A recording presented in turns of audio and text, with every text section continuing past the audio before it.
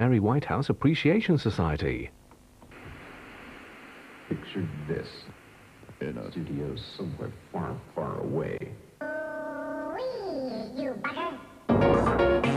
Picture this. Picture this.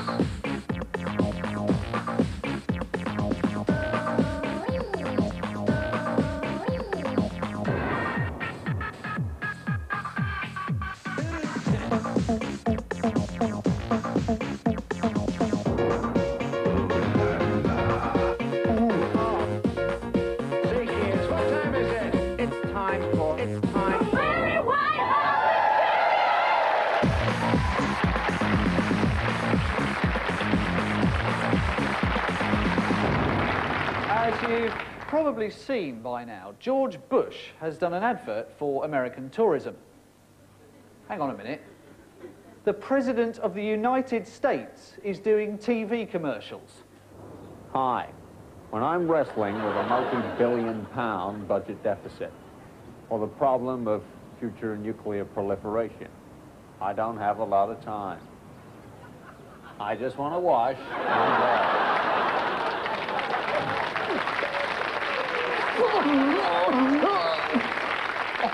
OK, if George Bush can do it...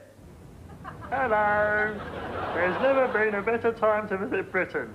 With its many historic buildings, London is a world city that is second to none. Excuse me, mate, you got any spare change? And don't be put off by all the homeless people. I know there seems to be. I know there seems to be quite a lot of them. Bollocks, your house has been possessed. So what are you waiting for? An invitation from someone who's not going to be out on his arse in about 4 weeks' time? Come on.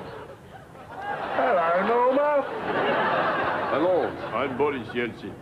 There's never been a better time to visit Russia. In Moscow, we have some of the finest architecture in the world. In St. Petersburg, we have a magnificent collection of post-impressionist art. And in Novosibirsk, we have a Scotch egg. Only just past its sell-by date. Hello. There's never been a better time to visit Iraq. We have many thousands of historic buildings, most of them in many thousands of pieces. Oh, come on down. See the many large pictures of me. The Iraqi people will give you the friendliest welcome you'll get anywhere, particularly if you are an invading army. Why not visit Iraq? Oh, and P.S., if you could bring some weapons-grade plutonium with you, that would be nice.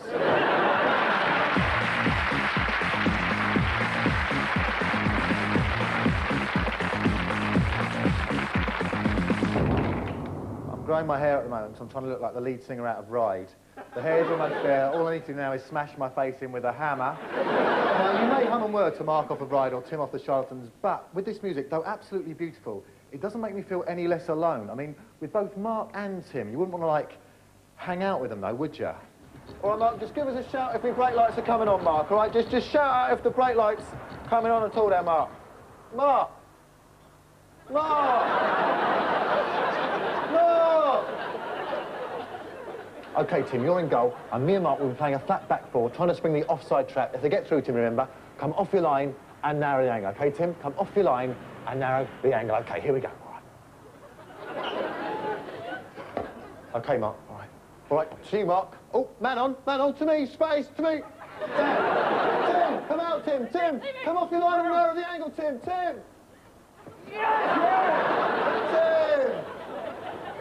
Yeah, it's like I'm only able to relate to the interstellar coldness and alienation Robert Smith thinks about through the experience of having watched him.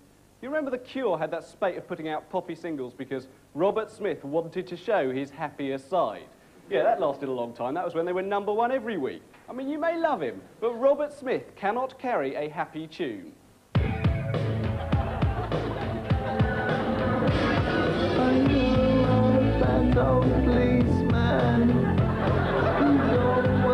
On our streets, a jolly little red-faced man, he really is a treat.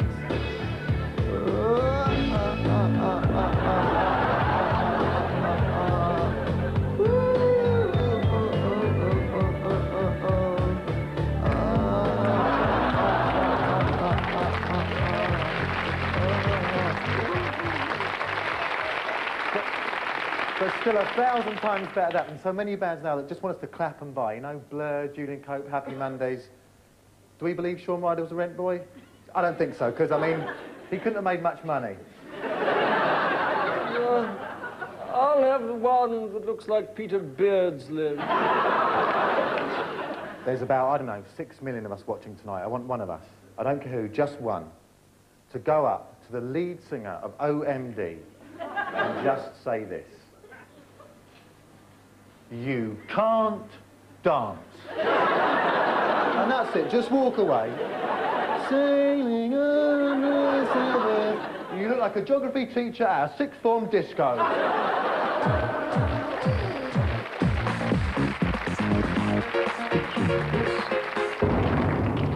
Now, I'm sure you all know the true story of why rugby is called rugby.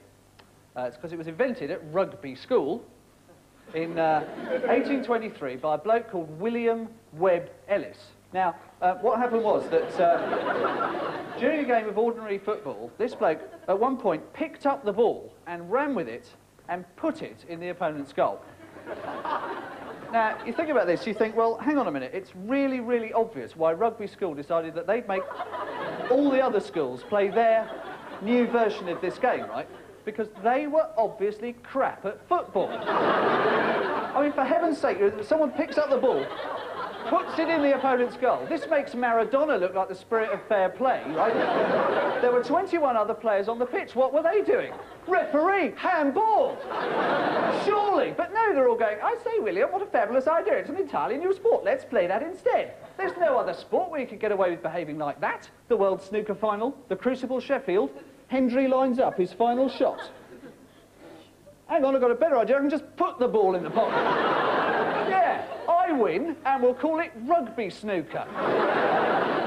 Also, the thing I don't understand is that William Webb Ellis picked up a soccer ball, and soccer balls are round, but a rugby ball is oval. And that's because that was the shape of William Webb Ellis's head after his teammates had dealt with him. Obvious, right? The other thing is, right, what about...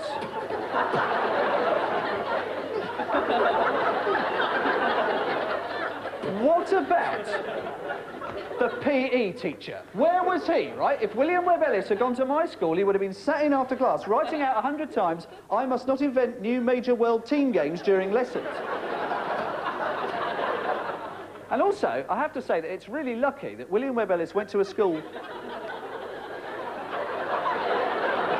with a nice, sensible name like Rugby. It's held down through outside the door. Scott Hodgkinson's in the line. Heslop's over in the corner. This is a world-class game of Sudbury College of Further Education. Of course, the Rugby World Cup was sponsored by Sony, and they were good sponsors because they weren't too intrusive. It's always bad when a sponsor tries to intrude too much into the sport. There are certain deals that you dread ever being struck, like, for example, the snooker being sponsored by Dulux. You join us at the Crucible, where Dennis Taylor waits for the referee to replace the white with a hint of apricot. Taylor has two choices here: red to top pocket, come back for the black; red to middle pocket, come back for the dusky banana with a hint of avocado. Well, later on at about 12:30, Debbie Greenmarsh will be dropping in for a coffee. But first, as always on Wednesdays, it's time to see what's going on in our gardens with, as ever, Colin Ditchmore. Thank you, Ivan. Well, as you can see from the view outside our window here, it's a bit nippy out. So, if you are trying to grow winter vegetables such as runner beans, you might find that the odd patch of ground frost is going to make things a bit tricky. Is it? Oh, shit! Oh, no, it's going to be a bit tricky. Oh, no! Damn, it's all spoiled! Piss off! It's going to be a bit tricky! What you can do is put down some salt. This helps to melt the frost, although it can leave the pods a little flaky. Oh, flaky, no!